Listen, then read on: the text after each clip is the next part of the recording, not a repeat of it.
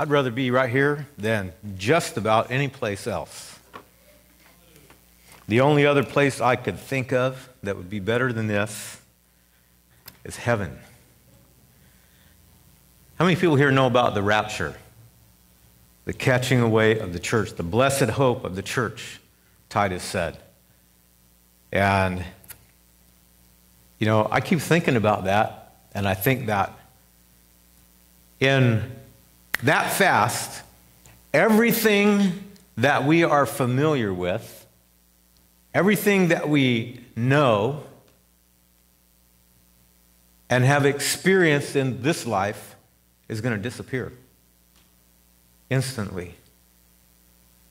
And it won't matter. None of that stuff will matter. The things that we think are really important to us right now, the plans we're making, the stuff we have at home, our toys, our vacations, all that stuff, it's all good while we're here, but in one flash of a moment of time, a trumpet is going to sound. The dead in Christ are going to rise first. Those of us who are alive and remain to the coming of the Lord will be caught up together with them to meet the Lord in the air. You know what the Bible says? It says, the next verse says, comfort one another with these words.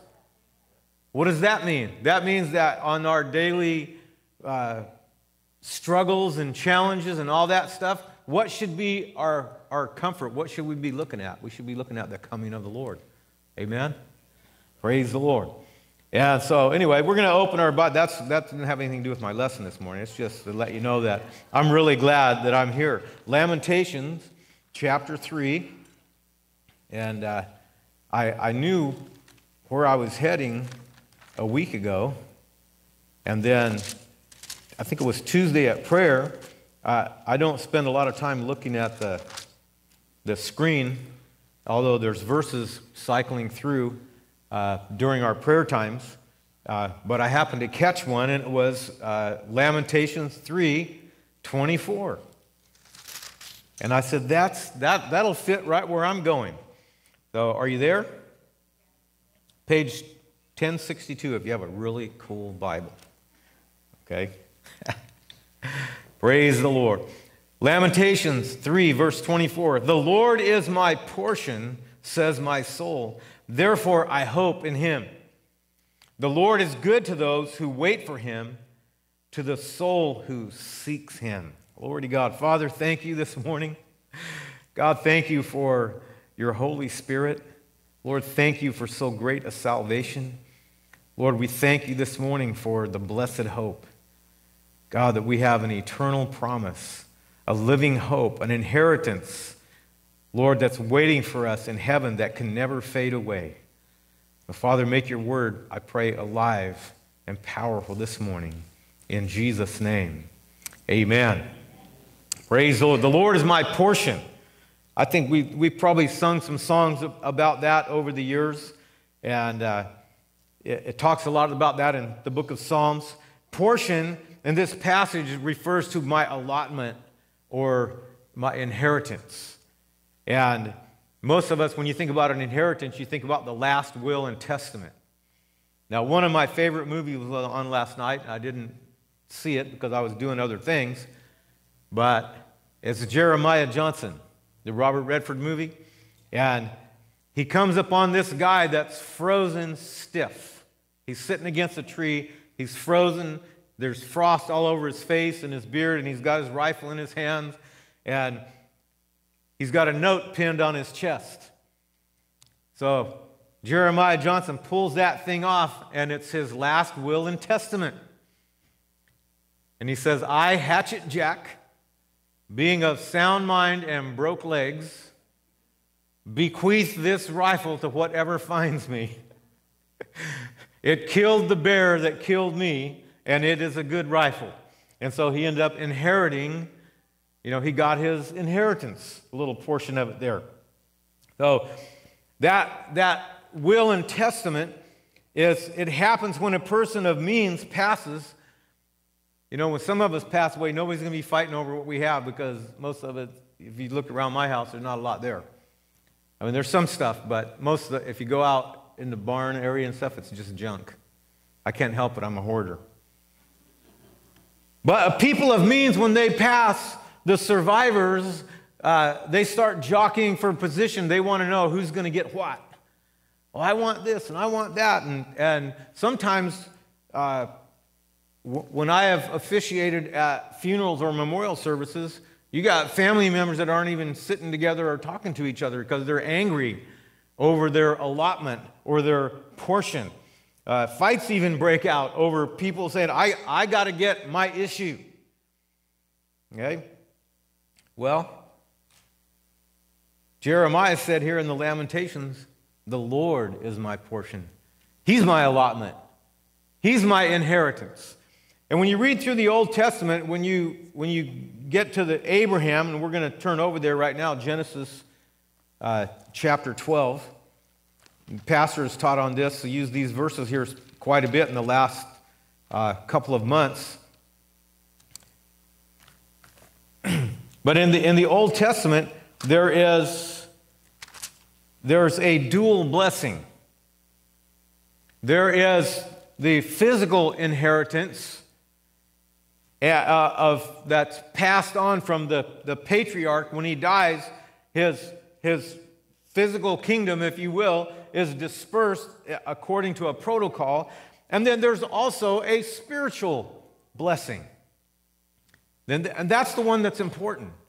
Peter said we're born again to a living hope, a lively hope, to an inheritance that's reserved for us in heaven that can't fade away. Jesus said, lay up for yourself treasures in heaven where nobody can steal it, or moth isn't going to corrupt it, and it's not going to get rusty. Well, why would you want to lay up treasures in heaven if you're not going to show up to collect? Right? Genesis chapter 12. Now the Lord said to Abram, get out of your country, from your family, and from your father's house. A separation is coming here. I'm separating you. If you'll do this, if you'll be obedient to me, you're going to be separated from what you know, from what is familiar, to a land that I will show you. I will make you a great nation. I will bless you and make your name great. You shall be a blessing. I will bless those who bless you, and I will curse him who curses you. And in you all the families of the earth shall be blessed. So Abram, who becomes Abraham, a lot of times in the Bible you see people's names get changed.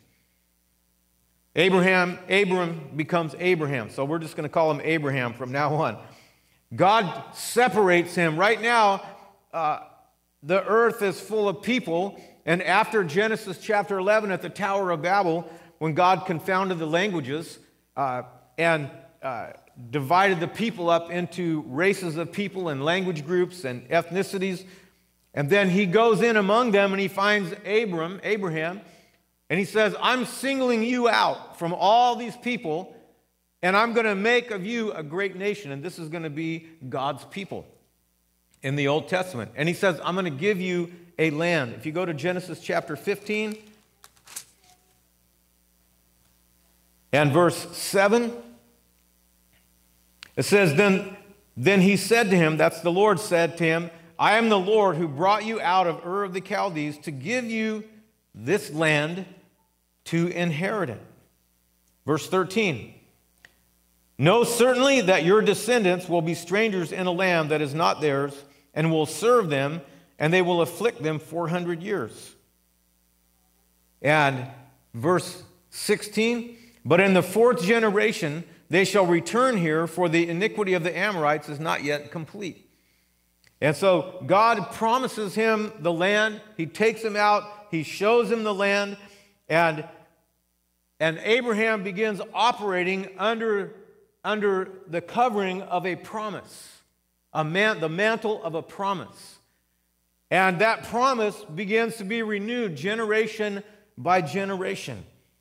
In Genesis 26, and we don't have to turn to all these, but in Genesis 26, God renews that Isaac is the son of promise, as Abraham's son. And God appears to him and speaks to him and renews this promise that I'm giving you and your descendants this land. Then he meets up with Jacob. This one's worth reading. Genesis 28. we'll probably visit this one a couple of times before we get done this morning.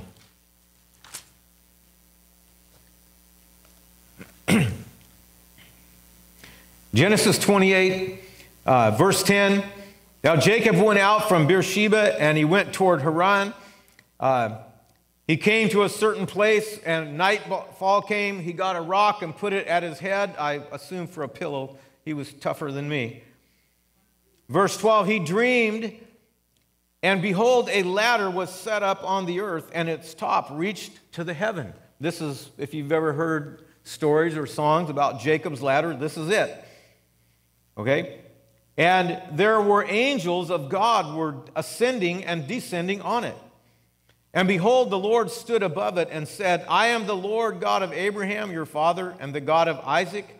The land on which you lie, I will give to you and your descendants. So the promise is renewed generation by generation. In Genesis chapter 50, when Joseph has been sold into Egypt in the chapter 42, I think, and he's down there and God elevates him to a place of leadership, and the famine happens where his brothers and his father Jacob live, and they end up coming down to Egypt to get grain and to escape the famine. Joseph takes care of them, and God speaks to him at the end of his time, and he says, I'm not going to leave you here, but your bones are going to go back to the land that I've promised the descendants of Abraham, Isaac, and Jacob, whose name was changed to Israel, by the way. And then in Exodus chapter 3, after this 400 years of affliction have happened in Egypt, God appears to Moses. Hi, Sandy Prather. So good to see you walking under your own power. Praise the Lord. So, Moses, at 400 years of this affliction, God appears to him in the burning bush, and he says, I'm calling on you to lead these people out of Egypt and get them to the land that I have promised them. He's renewing the promise. He's pointing them again to the promised land.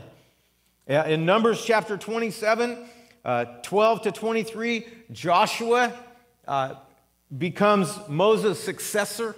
Moses says, hey, God, I know I'm not going to get into the promised land, so we need a successor here. And so God tells him to take Joshua, set him in front of the people, lay hands on him, put some of his honor or authority on him in front of the people so they know this is the new leader. And God says that Joshua is going to lead them to their promised land. So each generation is pursuing their inheritance, and they're under the mantle of this promise. I know this is getting laborious, but I'm really going somewhere this morning. And the story from Abraham all the way to Joshua getting the people into the promised land is mostly a story about these people pursuing their promise, about going after their inheritance. They're going places. God told Abraham, get up and get going. Don't sit here. Get up and get going. And then these people have been on the move for a long time. And that's the story, but along the way, their landscape is littered with the carnage of people who got distracted, who started loving the world, who started getting a complaining attitude, or just got weary and tired and sat down. And all those people were left by the wayside, and were not only a remnant went in to the promised land. Some of those people, wrote in your note here, some of those people were just happy with the way things were. They got out there into the wilderness. They experienced a little bit of difficulty, and some of them even began to say, hey, you know what? Being a slave in Egypt was better than this. Whoa. Back in Egypt, at least we got our meals. They got out there, they complained there's no water. So God gave them water. They got out there and they said, there's no food. So God every morning is giving them manna on the ground. After a while, they said, we don't like the manna. So God gave them quail, enough that they choked to death on it. Some people just aren't going to be happy. But the remnant were busy, and when you follow the story, it's about the remnant that were pursuing their inheritance. They wanted to obtain their portion. And so on page 2, it says, we have arrived. Isn't that nice? We've arrived. Everybody, you ever feel like you've arrived? You know, I always feel like when we go camping and we roll into the campground and I look in my mirror and the camper is still hooked on the back of the truck, we have arrived. Here we are. You know, and usually where we go camping involves climbing the mountain, whether we're going to Caribou or whether we're going to Snowflower or wherever we just went. It usually involves climbing the mountain, pulling a trailer, and so that's always like stress, you know. And when you arrive, you look in the mirror and you go, everything's still there. We've arrived. And then when we leave, after you're there a few days and you leave to come home, boy, when I back that thing in the driveway, I go, we have arrived. But you know, when you arrive, that's no time to just let your guard down and go shift into neutral. When these people arrived into their promised land, God gave them some instructions because this promised land was occupied. It was occupied by a whole bunch of ites. Not mites, but ites. The Jebusites, the Perizzites, the Hittites, I don't know, a whole bunch of ites. All these people groups are in this land, and God says, I want you to drive them out. I'm going to drive them out before you. If you just walk with me, I'm going to drive these guys out. You're going to be the instrument that's going to make it happen, and you're going to subdue the land. The first thing he said in Deuteronomy 12, just before they get into the promised land, God says, first thing you do is you find the place where I put my name. I'm going to put my name someplace.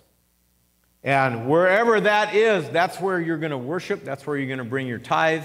That's going to be the hub of life, wherever I put my name. Oh, in 1975, I went into the latrine at Beale Air Force Base, and I was running amok. I had drugs in my system. I had a beer in my hand. I had murder in my heart. I was messed up. And God came in there and slapped the devil, and I fell out of his shirt pocket. And God said, I'll take that guy right there. And the first Christian that I met brought me to this church. He put his name here for me. I have looked for the exit sign to flash a couple of times.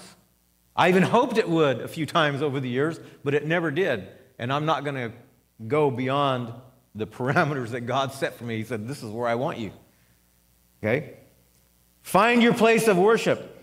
Then he said, drive out the inhabitants. Destroy their idols. Get rid of all that stuff. The reason that God is giving them this land and requiring them to drive the inhabitants out is because when you go back to Genesis 15, he says the iniquities, the cup of sin of the Amorites is not yet full. It's not quite time for my judgment to fall on them, but now it is. 400 years later, it's time.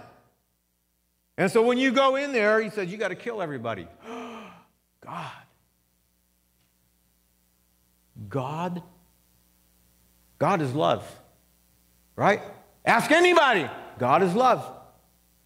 God is love. Why would you require these people to go in there and kill everybody? If you're familiar with the book of Joshua, they sent some spies. They sent a couple spies over into Jericho, which was the first city that they were going to attack. And the spies ended up at the prostitute's house, a house of ill repute. Why would they go there? Because everybody was going there and they wanted to blend in. They were spies. They wanted to look like everybody else, so they end up going there. Rahab the harlot. Okay?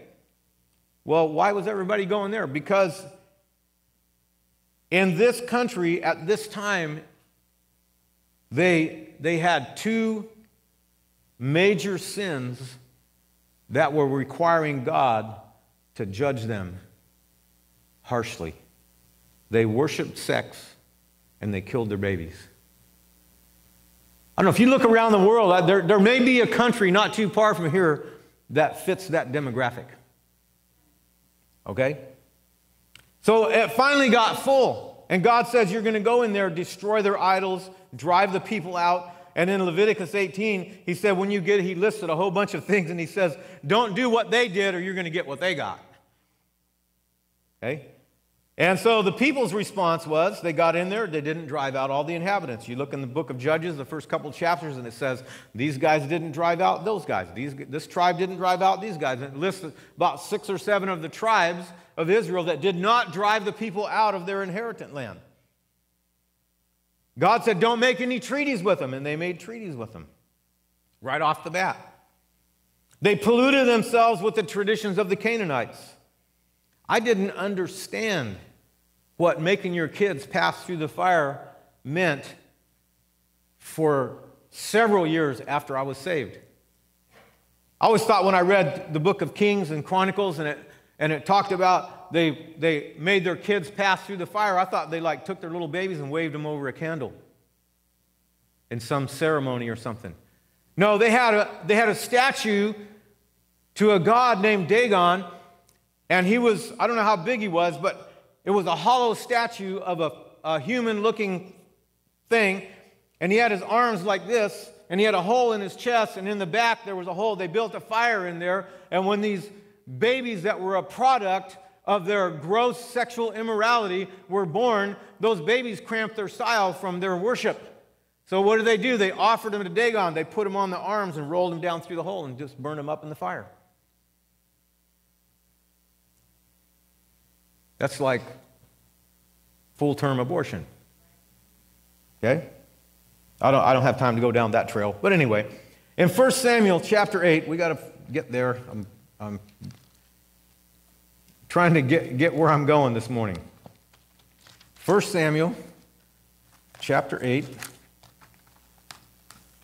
They get into the land, and they've been operating on the system of thus saith the Lord. God spoke to Abraham, spoke to Isaac, spoke to Jacob, spoke to Joseph, spoke to Moses. These were all leaders of God's people who heard from God and said, this is what God says, this is what we're going to do.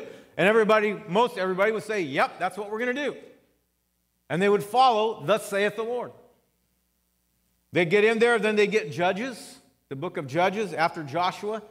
And then all those judges, Samuel was the last judge of Israel. It came to pass when Samuel was old that he made his sons judges over Israel. Verse 3, his sons did not walk in his ways. Verse 4, then all the elders of Israel gathered together and came to Samuel at Ramah and said to him, look, you're old, your sons do not walk in your ways. Now make us a king to judge us like all the nations. This is probably one of my hobby horses. If you've ever heard very many sermons of mine, you have this underlined in your Bible. Right? They came, God's people, the leaders of Israel, came to Samuel, the man of God, and said, we don't like this system of thus saith the Lord. Because Samuel said, hey, God, these guys don't like me anymore. They don't want to follow me. And God said to him, hey, you're not that important. It's not you they don't like, it's me. It's me they don't like. It's thus saith the Lord. This is how you're going to live and do it that they don't like. So they want to be like everybody else. And so when God's people decide that we want to start being like the world and be like everybody else, it's the beginning of the end. This was the beginning of the end of Israel in their promised land. And from there to the book of Malachi, to the end of the Old Testament, all those prophets were the voice of God trying to straighten that mess out, and they never got it straightened out. And the people kept doing what the inhabitants of the land have been doing, and God allowed them to be driven out of their land and go into captivity. And nobody heard hardly anything out of them until 1948. In 1948, Israel, they actually went on a terrorism campaign. Menachem Begin was a terrorist. He was like the first prime minister of Israel. or second one or whatever, when they were trying to get their land back, he ended up bombing the King David Hotel in Jerusalem. So they went out on a blood rampage to get their land back, but for all those generations, nobody ever heard anything out of them. Why? Because God's people started being like everybody else. God doesn't want us to be like everybody else. He wants us to be different. Okay? So now in the New Testament, I know that's a long way around the barn to get here, but our portion as born-again New Testament believers is an inheritance in heaven. It's the reality of God in us. In the Old Testament, people weren't not indwelled by the Holy Spirit. Their religion was external. God imposed 10 commandments as a pressure on people to try to get them to do right, with a threat of death if they didn't follow those 10 commandments. Okay? In the New Testament, we are born again. John chapter 3, Nicodemus comes to Jesus by night and he says, what do I need to do to get to heaven, to inherit eternal life? What are you all about? And Jesus said, unless you are born again, you cannot see the kingdom of heaven. And later, verse or two later, he says, unless you're born again, you can't see. Being born again, you can see the kingdom and you can enter the kingdom. But you have to be born again. You have to be born of the Spirit. It's a heavenly inheritance and it's a heavenly promise. The Jewish people were looking for their worldly inheritance. There is a flavor of Christianity. This is why you got to be careful who you submit yourself to and who you listen to concerning spiritual things. There is a large segment, flavor of Christianity that have departed from the traditional gospel and hope of the church and embrace the idea that the church is we are spiritual Israel, and we are setting up a kingdom right here on this planet. It's called dominion theology. Don't even waste your time going to look it up. Just listen to whatever you hear coming out of this pulpit and our pastor right here. Okay? Amen? Amen. How about, okay. Yeah. So, 1 Peter, he says, we're born again to a living hope of inheritance. It's reserved in heaven for us. Our inheritance is reserved in heaven. It's not here. There's a lot of people running around trying to get their earthly inheritance as Christians. Well, look at all the promises. Hey, the promises that Jesus gave us is, you shall have tribulation. But be of good cheer, I have overcome the world. Okay? Paul said, Jesus Christ, the Son of God, the seed of David, was raised from the dead according to my gospel. And that causes me a lot of problems because I have that message. So we're not looking for an earthly inheritance. Okay? He gives us so great a salvation, the Bible calls it. And then he gives us the baptism of the Holy Spirit. John chapter 7, verse 37.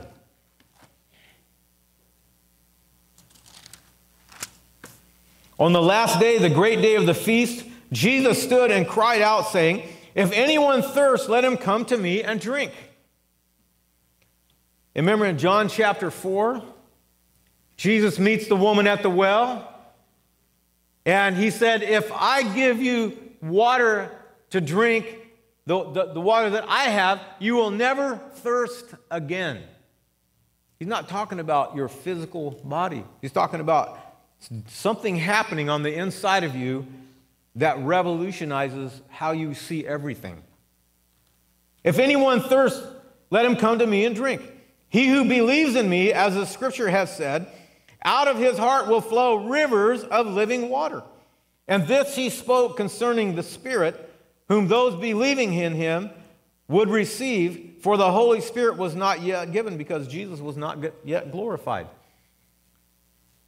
Matthew, Mark, Luke, and John all record John the Baptist saying that when Jesus shows up, he's going to baptize you in the Holy Spirit and fire.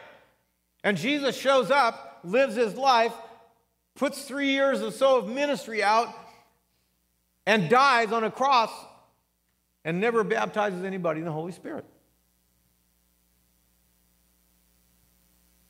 But Sunday's coming.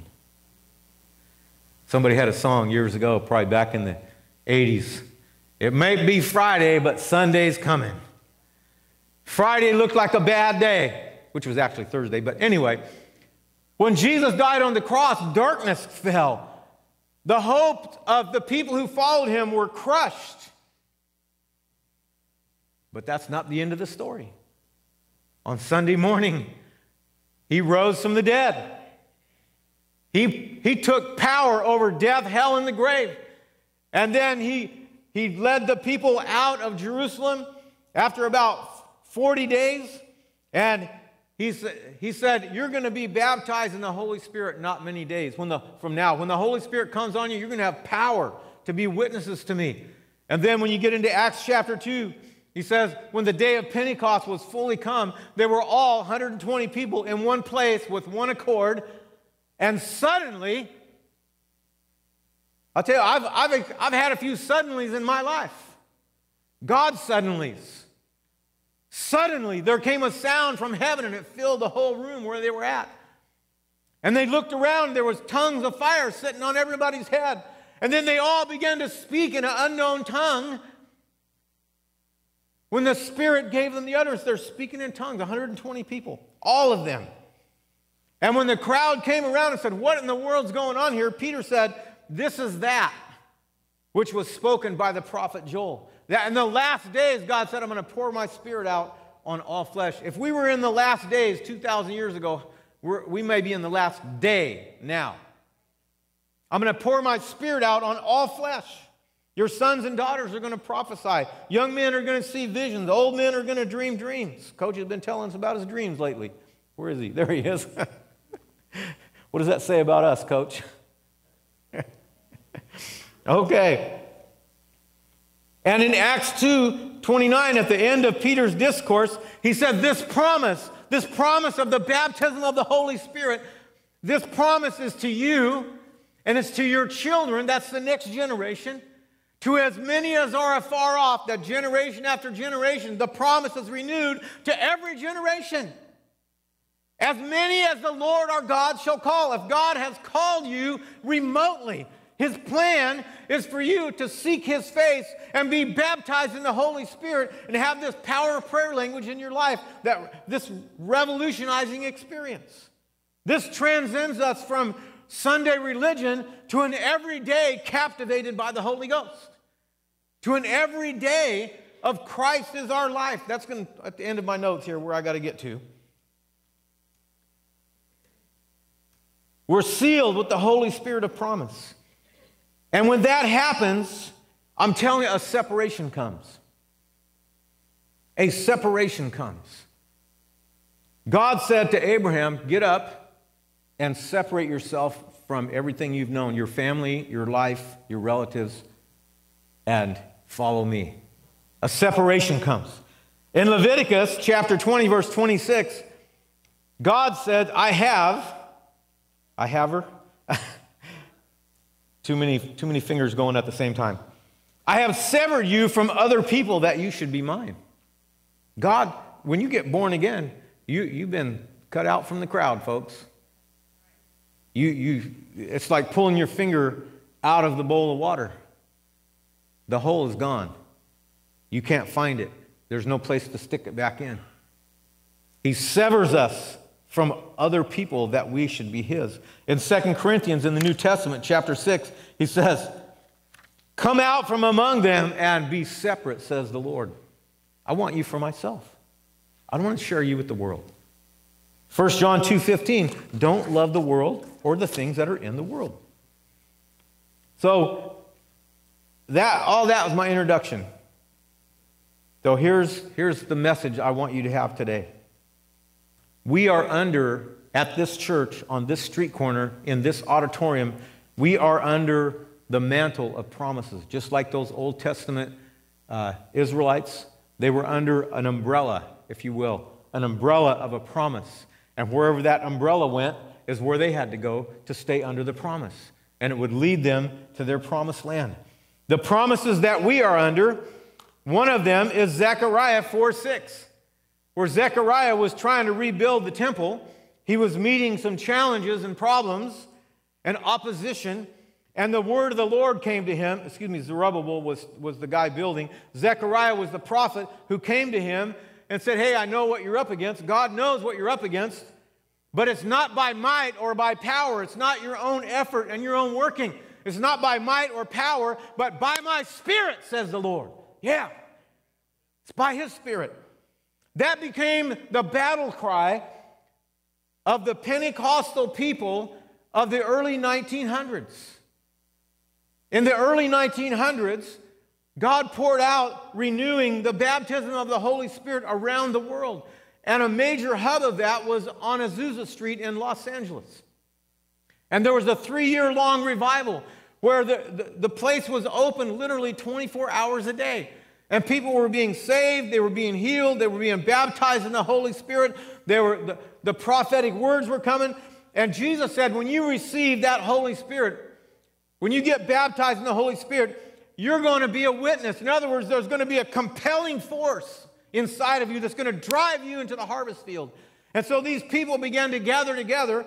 And in 1914, I think it was, 300 of these Pentecostal people or so gathered in Hot Springs, Arkansas, and they said, how are we going to get the gospel? We got to get this to the world. Everybody's got to know. Tell you what, when Jesus delivered me from the power of darkness in the latrine at Beale Air Force Base, the first Christians I met, I went into a barracks room, and those guys are sitting over there, and they're looking at me, and I'm telling them, I don't even know anything. I don't know Jesus died on a cross. I don't know David killed Goliath. I don't know Daniel was in the lion's den. I'd never been to Sunday school or church. I didn't know anything. And I just kept telling those guys, you know, don't you? You know. And they're like, yeah. I said, you know what I know. Only thing I know is that God touched me and He's real. He's real. A power from outside this world that I don't know anything about touched me and made me different. In an instant, I was delivered from the power of darkness and brought into the kingdom of God. I said, you know what I know, don't you? And they said, yeah, we know. And I said, well, we got to go tell everybody. Let's get up and get going. Everybody has to know this. Okay? That was what was burning in the hearts of these fledgling Pentecostal church. And they began to say, it's not by might. Somebody got a hold of that promise. It's not by might or by power, but it's by my Spirit, saith the Lord. That's how it's going to happen. If it doesn't happen like that, it isn't going to happen. Anything that happens outside of that isn't probably worth much. Okay? Zechariah 10, 1 and 2 was God's promise to my pastor, Pastor Hood.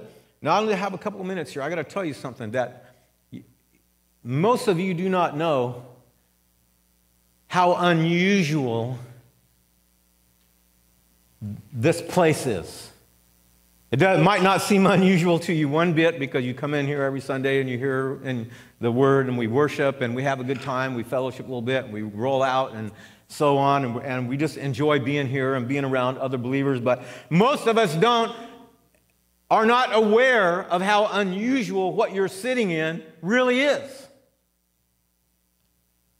Zechariah 10, 1 and 2 was a promise that God gave my pastor.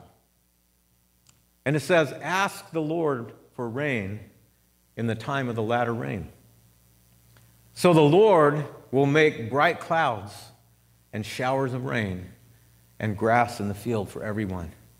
Because the idols have spoken vanity, the diviners have seen a lie. They tell false dreams, they comfort in vain, and therefore the people are scattered with no shepherd. And God said, ask me for the rain. Ask me for that outpouring of the Spirit.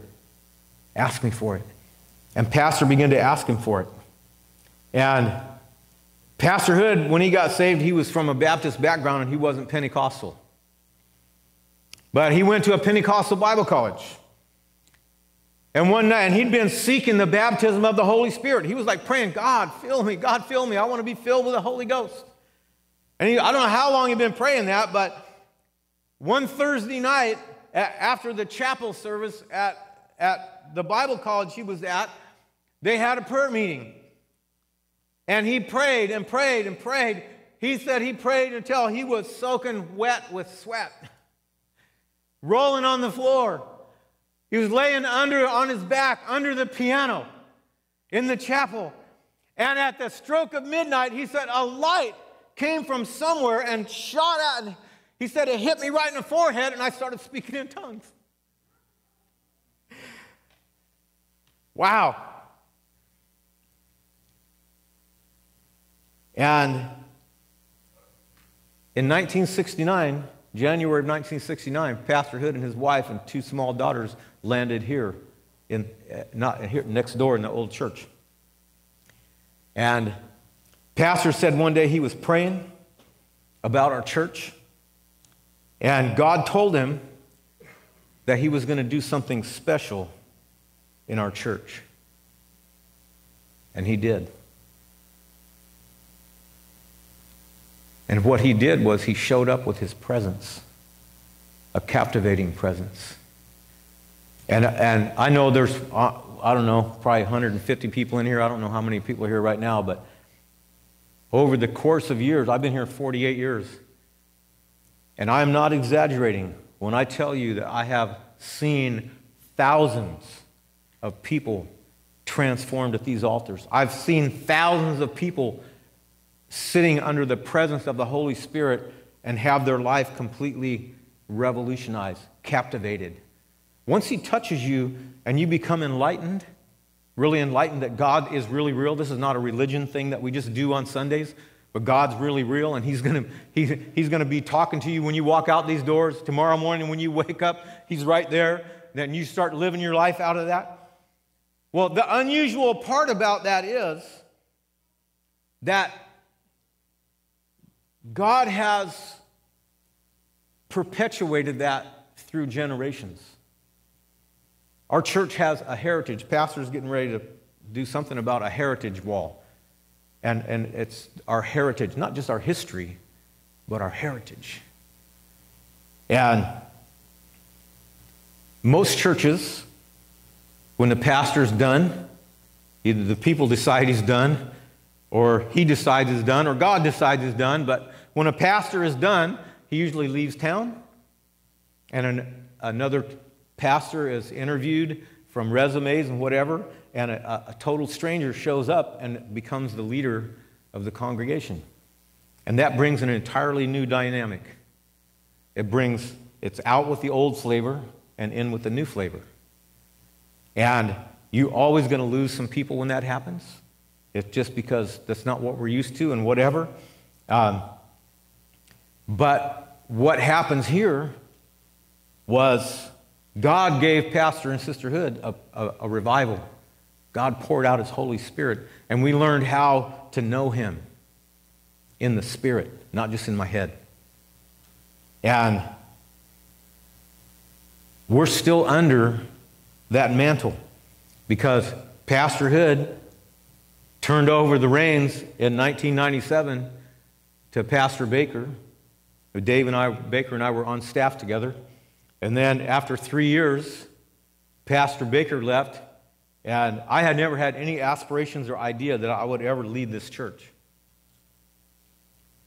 But on January 3rd, 2000, I walked to this pulpit because Pastor Dave said, hey, I'm not going to be there Sunday. Can you preach for me? I had no idea that he was on his way looking somewhere else. I came to that pulpit. I put my Bible and notebook down there, and I heard God say, this is your pulpit. And I'm thinking, no. I refuse to usurp authority. I know what that looks like, and I'm not doing it. I'm arguing with God in my head while I'm trying to get ready to deliver a message. And when I opened my Bible and read my text, I don't see things in the Spirit hardly ever. But when I read my text, I don't even know what I preached on that day, but I saw something come down out of that ceiling, and it landed on me. And I knew it was Pastor Hood's anointing. It was his mantle. He lived in Roseville. He wasn't even here. And his mantle landed on me.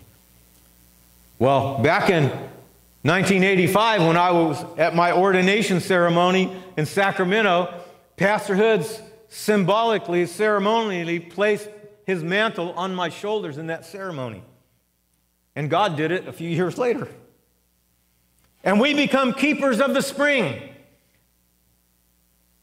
I know I'm running along here, but we got to go to Genesis 28. And I promise I'll get done right here. Genesis 28. Back to Jacob and Jacob's ladder.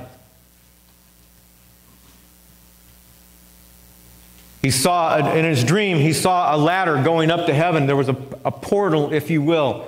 There was a hole there, and this ladder went up into heaven. And God was up there. And his angels were ascending and descending. The spiritual traffic was taking place.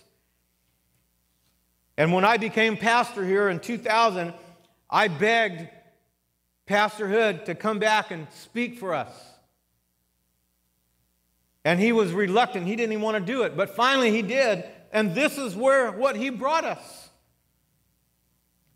He brought us the idea that Jacob woke up in the morning after having this experience.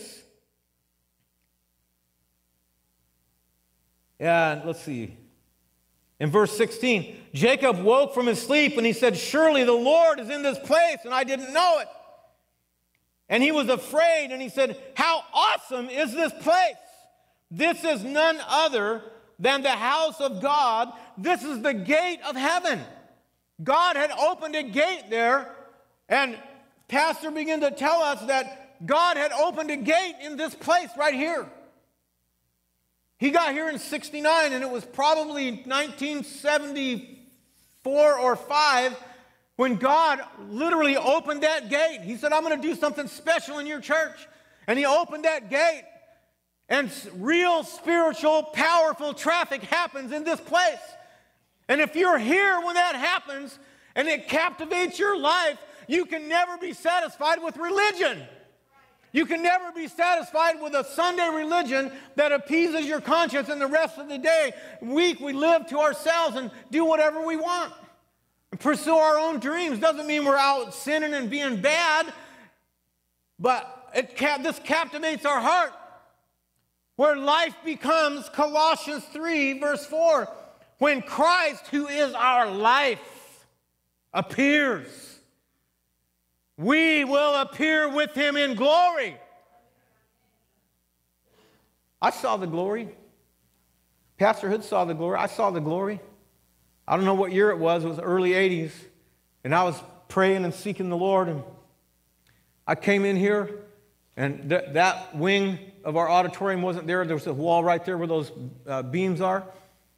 And I walked down there. It was dark in here. And the pressure of God's presence pushed me right to the floor. I laid prostrate on the floor, on my face, with my hands on my head.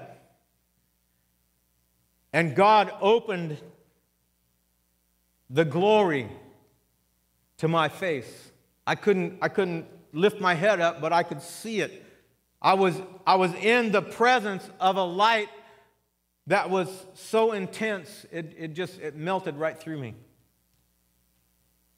And I was never the same for a long time. In fact, for days I had a hard time getting my voice above a whisper. When I got out of here, I didn't have enough strength to hardly push the gas pedal. I drove all the way home idling because I was so weak. God passed the mantle to Pastor Llewellyn. And what we have now is Judges chapter 2. All the people served the Lord all the days of Joshua and all the days of the elders that outlived Joshua, talking about getting into the promised land. They had seen, Joshua and the elders that served with him had seen all these great things that God had done. And Joshua died, and also all that generation were gathered to their fathers. And what happened? There arose another generation after them, which knew not the Lord, nor yet the works he had done for Israel. A new generation of people had to learn how to dig in They had to learn how to pursue their promise. God has given us exceedingly great and precious promises at this church. At this church. This is I don't even know if you know that this is an unusual place, but this is an unusual place. God has done things and is doing things here that are rocking people's worlds. So as a body of believers at New Life Assembly, we have to learn to pursue Him individually. I promise you, whatever happens here on a Sunday morning between 11 o'clock and 12 o'clock in that hour space, whatever happens here is pretty much a direct reflection of what happens in our lives out there during the week. If we're sluggish out there in our spiritual walk during the week, when we come in here, whatever happens is going to feel kind of sluggish. When a significant amount of people are learning to pursue God, if you're not baptized in the Holy Spirit, that you're praying morning and night saying, God, fill me with the Spirit. I want to know you in the power of your resurrection. I don't want to just be religious. I don't want to just follow the crowd. God, I want to know you with power. Baptize me, please, in your Holy Spirit and seek Him morning and night. And it'll happen to you. It might not happen. You might not wait to get to an altar call. But when we come in here having lived like that all week long, when Christ, who is my life, Monday, Tuesday, Wednesday, Thursday, Friday, Saturday, He's my life. I wake up, the first thing in my mind is whatever praise song I was listening to when I went to sleep. And I'm praising and I'm worshiping God. And I'm aware of His presence all day long. And I can't wait to get here. That makes life. And that's how we learn to pursue. We have a great opportunity right now to pursue. Tuesday, Wednesday, and Thursday, 6 to 9 o'clock. Prayer time. Time to set aside and shut off everything else in the world. Whatever we've been doing normally Tuesday, Wednesday, and Thursday nights can't be that important. We got to pursue. We have to learn individually to pursue. If you're baptized in the Holy Spirit, you got to get that engine going. You got to start speaking in tongues and praying in the Spirit. When you're driving down the road in your car, when you have spare moments, speaking to God in the Spirit. He who speaks in an unknown tongue speaks not to men, but to God. Amen? Glory to God. Father, thank you. Thank you. Thank you. Thank you. Thank you.